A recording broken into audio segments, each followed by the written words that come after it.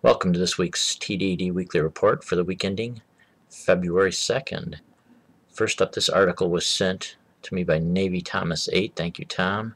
This is from FoxNews.com. U.S. military to test lasers on warplanes in 2014. Now, these will be on fighter jets, so these lasers will be shrunk down, and they will shrunk down to about the 150 kilowatt size, still enough to take on some small missiles and things like that. They were also talking about that possibly these could be fitted to drones and used by drones to not just knock down missiles, but also used as offensive weapons for ground-based targets. I guess in the past they've tested these type of lasers on naval ships and been able to take out small vessels on them. The interesting thing, though, is if you read down to the end of this article, there's a scientist that is actually taking donations from people, and he wants to make a laser that's even a lot smaller but maybe just as effective. And his idea is taking the laser itself and making it as a pulse, like an EMP pulse burst, to take out the electronics of an incoming missile. So that's kind of a neat idea too. I mean, you don't even need to necessarily obliterate the missile itself structurally, but if you just damage or completely destroy the electronics so they can't function, then pretty much you have an out-of-control missile, and possibly could even basically destroy the detonation system and everything. So it'd just be a chunk of metal falling back to Earth. So I think that's a pretty good idea. So if you get a chance, check that out.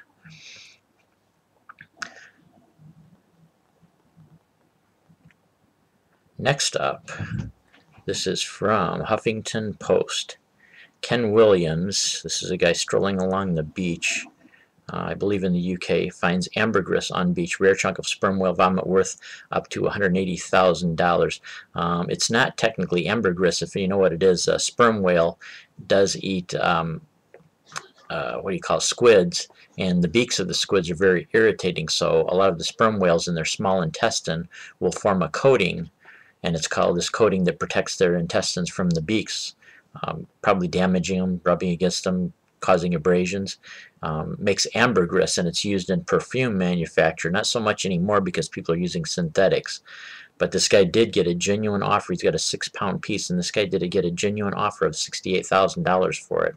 I looked up online to really see if some of these prices are realistic, and they're saying right now the market for it, because of the synthetics, is going quite a bit down. So expect whatever they tell you it's worth to be maybe more like 50% to 25% of what they actually say. But still, $68,000 is a pretty decent chunk of change. And he was just walking along the beach, and his dog went up to this kind of weird looking rock and just started sniffing it. So he picked it up and noticed that there was a waxy substance all over it. Took it, got examined, and found that it was ambergris. So if you're strolling along the beach, I haven't seen any stories lately of anybody finding any in the United States on either of the coastline, so it must be pretty rare. But I even saw one person found some, I think, a year or so ago in South Africa. I think strolling along a beach in South Africa they found one. So I don't know how often you get a chance to see it, but maybe if you're on an East or West Coast beach, you could at least look for that stuff. Maybe make a little bit of money. And for those of you that are not aware of it, I've seen several stories on it, but Stickum pretty much is gone now. They're going to leave the site up. It's not functional as of, I think, the last day in January was the last day it was actually functional, but they're going to leave the site up so you can go to your account, and anything that you have recorded there that remains there, you can actually download it or keep it somehow. So if you get a chance and you remember having a Stickum account. I have one myself. I should actually go there and check it out, but I don't think I ever recorded anything. I think I just used it as a chat, so I'm not really worried about losing anything, but it might be kind of interesting just to log on and go a little bit down memory lane. I don't think I used Stickam for the last 2 years. I think it was more than 2 years ago was the last time I even used my Stickum account, so I've got to go even see if I can remember what my login and my password is. And what is next? This is from my friend Harry T.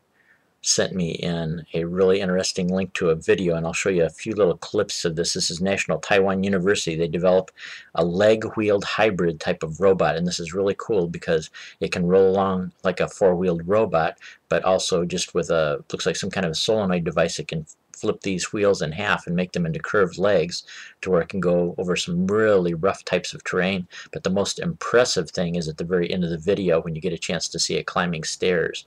By doing this the correct way, they can make this robot even be able to climb stairs fairly easy. It's not fast, but still, just to make a robot that can run on wheels and be able to climb stairs as well. It's pretty impressive. And last up, I'm going to keep this TDD report quite short because I'm sure a lot of you probably are going to be wanting to watch the Super Bowl. And as usual, I'm going to make my yearly call on the Super Bowl. I've got it 2 years ago. I got it right on. Last year I was off by 1 point, and I believe Smyrna Cowboy got it and beat me. So I'm going to challenge you guys to name the winner and name the point spread. And if you get them both and you're able to beat me on the point spread, whoever is the one that beats me the worst or maybe gets it right on and gets the exact point score, I will actually do a show on whatever subject you pick.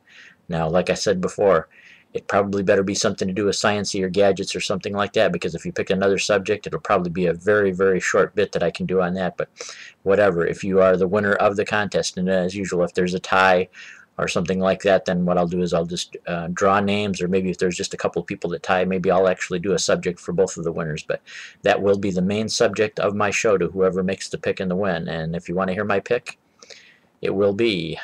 Now, I don't have a favorite. Just before I tell you, I don't have a favorite in this. I don't like the Ravens or the 49ers one more than the other. I just have this gut feeling sometimes, and I just go by the gut feeling, and it's worked for the last 2 years. So my gut feeling, Baltimore Ravens by 10 points. So, like I said, it's not that I have anything against the 49ers.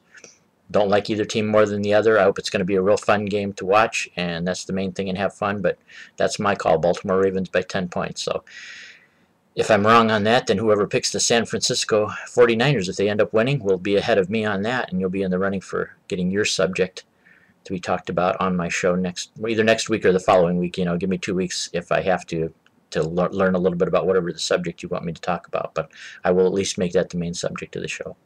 So that's all for this week. Have fun watching the Super Bowl. Have a great week after that, and I will catch you next week.